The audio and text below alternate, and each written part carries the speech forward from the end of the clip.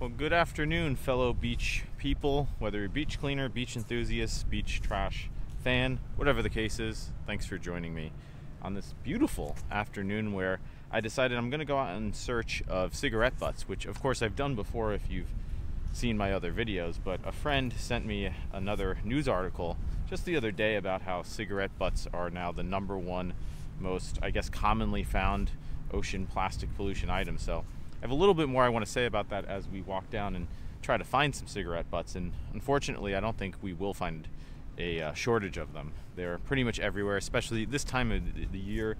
It's summer, people are flicking cigarette butts in a lot of these local parking lots. As beautiful and in the middle of nowhere we look here, we're kind of in between a couple of parking lot spots. So yeah, I'm just gonna hike for about an hour and I want to see if I can get 100 cigarette butts in that time. I, again, don't think I'll have any problem, unfortunately, but the first step is to find a cigarette butt receptacle. So that shouldn't take very long either. So I'm going to try to start this hike, see if I can find a bottle or a cup or something to collect our cigarette butts in, because that will save us having to use up a bag. And again, I'll talk a little bit more about some of the statistics and facts behind cigarette butt pollution, and maybe a little bit more what we can do to stop that, because it's none too good. So let's get our pickers, get hiking, and see what we can find.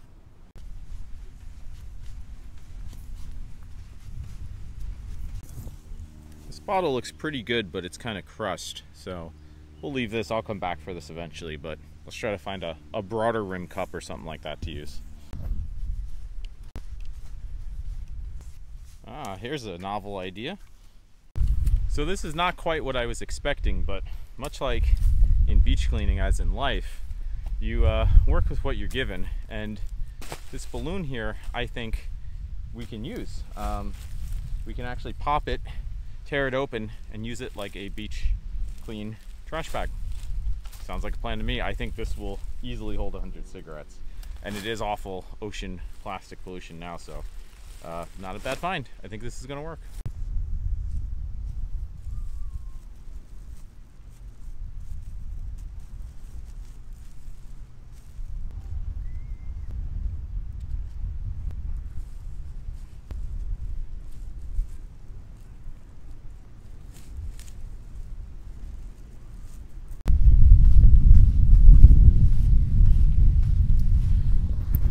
I often say if you can't find trash down by the water or even up by the dunes, the stretch in between often has these reedy tide lines, and those have a ton of trash, especially tinier pieces, ropes, bottle caps, and of course cigarette butts. So I'm going to hike along this tide line, and I think I'll start to find plenty of butts within this reedy mass.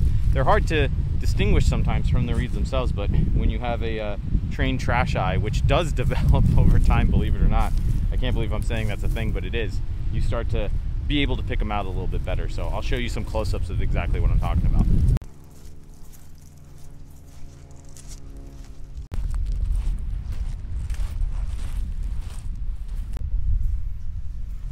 Yeah, see, this is exactly what I'm talking about here, this tiny out of focus butt. Let's put it up on there, try to get it in frame. So you can see that there is a cigarette butt, but look at how similar it is to the reeds around it. And of course that's all plastic, that cigarette butt, or mostly plastic. So I'm gonna keep kind of really scouring this area, and again, I think we'll find plenty.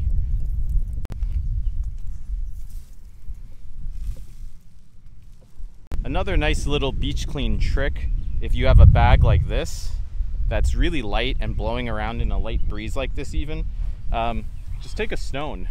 A lot of beaches don't have stones, at least on the sandy part by the water, but this one does. And if you do, you take a stone and you just plop it in to help weigh it down. That way it won't blow away on you. I've had beach cleans where the first few minutes I pick up a bunch of scraps especially, but if the bag's too light, you put it down for a minute, it goes flying away. So cigarette butts are sort of like that. They're super light, at least starting out. So just make sure, you know, especially if you're doing recyclables or something, you take the rocks back out. But putting a rock or two in can really help weigh down that bag so it doesn't go off to trash land on you.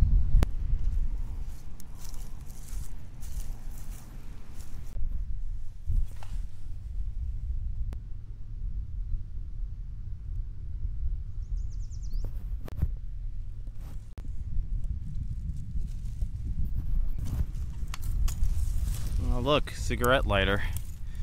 Maybe we can use this to smoke some of the leftover butts. I don't think so.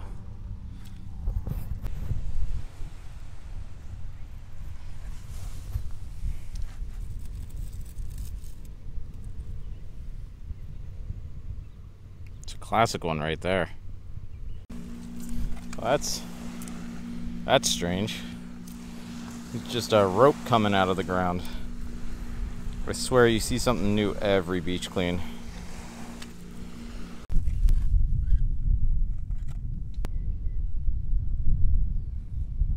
So while we're walking, I think it's worthwhile to just clear up a couple of things about cigarette butt pollution, ocean pollution.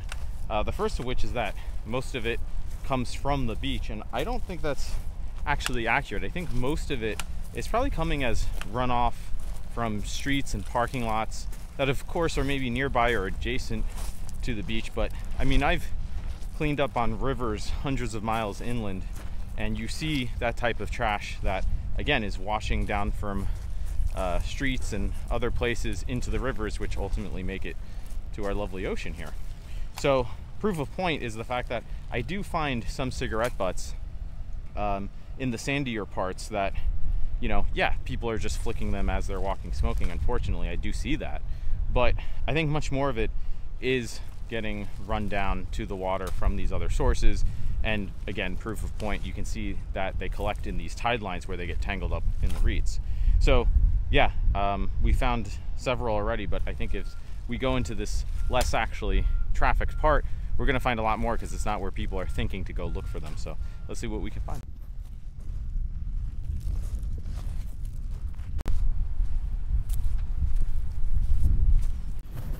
Again, proof of point right here.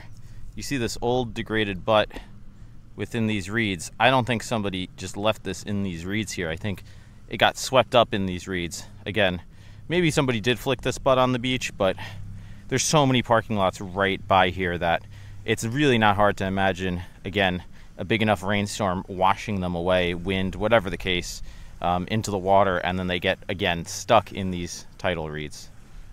But yeah, that's plastic.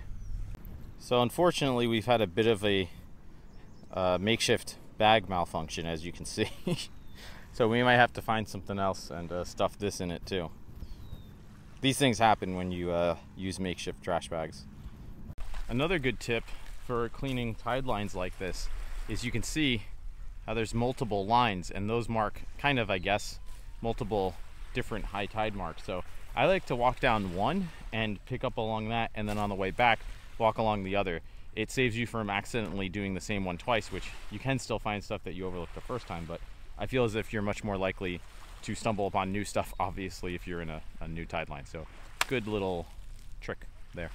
You know, it's funny too, because I was walking and I didn't find a bunch for, I don't know, 10-15 minutes, and then all of a sudden I found, I don't know, like 10. So you just got to be patient, because you don't know where other people are picking up, and maybe they've cleaned one stretch, but they might have stopped and headed back, and then all of a sudden you're picking up where they left off. So yeah, just because you start going out hiking and you don't see much doesn't mean that you won't find some if you keep going. So patience is a virtue, as with beach trash, as with in life. It's a little hot out here. Whew. So we're about half an hour in, which means it's about time to turn back and go along that other tide line, as I said. But yeah, it never fails to amaze me. I'm in this sort of very thick, trashy patch right now. How many different types of trash I find. And you know, I've done hour beach cleans where I find close to 1,000 cigarette butts, believe it or not. So I'm not finding a ton. Will I get to 100? We'll see on the way back. Definitely going to be close, but don't know if I'll quite get there today. But in any event, there's unfortunately way more other stuff to pick up, so maybe we'll fill our bag with some of that as we head back too. So let's keep the hunt up though for a little bit longer. I mean, just look at how many different types of plastic bits are absolutely littered in these tidal patches. It's crazy. Yeah, I can't help to think that I'm just not noticing a bunch of them amidst the reeds, but I'm still getting some, so I'm going to finish up here and then hike on back, like I said, because I want to stay true to the challenge of just an hour.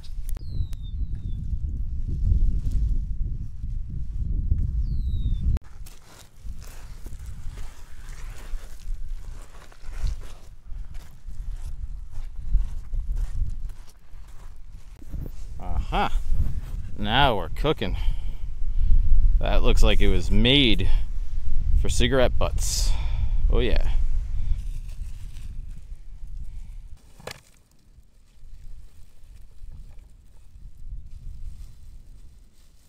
Alright, well, I'm not gonna lie to you, but we didn't get a ton. So let's count them quick, see how many we actually did collect in our 1 hour cleanup. Alright, well, we actually cleaned up 39 of these cigarette butts, which is more than I thought. You know, when you're getting into it and you're deep, sort of meditatively picking up one piece at a time, you kind of lose track. So I thought it was actually fewer than that. But anyways, yeah, it's weird. I'm oddly sort of disappointed, not because I wasn't finding trash per se, but because I know it's out there. And if I had gone down the other way, who knows, maybe I would have found 100 cigarette butts, which again was my goal. I know some other spots with some other parking lots nearby that I'll probably try in the coming weeks to get more cigarette butts, try this challenge again. But as I was saying, I'm not disappointed because there isn't trash out here, just because based on the statistics, I know it exists, and if it does, I want to find it. And even 39 cigarette butts that you collect, I was doing some math, or trying to do some math the other day, and I calculated that, well, I researched and found that Americans make 400 million trips to the beach every year. So if you multiply 400 million trips to the beach by 39 cigarette butts, that gives you a whole lot of cigarette butts that could be cleaned up. And again, as far as I know, these are all, or mostly, plastic now. You know, there's a lot, if you just Google plastic cigarette butt, cigarette filters, you'll find a lot more information out there. So anyways, what we can actually do about this, I don't know. I mean, I even saw a guy fishing and smoking a cigarette. Will he dispose of that responsibly? Who knows? I've seen it go both ways. So you know, I think there are probably little things, obviously cleaning them up when you find them, but ultimately we need to sort of shift away from this nonsense, right? Using plastic filters, that sort of stuff. I don't know what the alternative is, but I think just sort of showing that, well, this stuff is out here and it is a problem is a first step, or a step of sorts. I don't know. But anyways, yeah, so I'll be back next time, whether I'll do another cigarette butt challenge or a different adventure. I don't know. A lot of it's weather depending, other factors depending.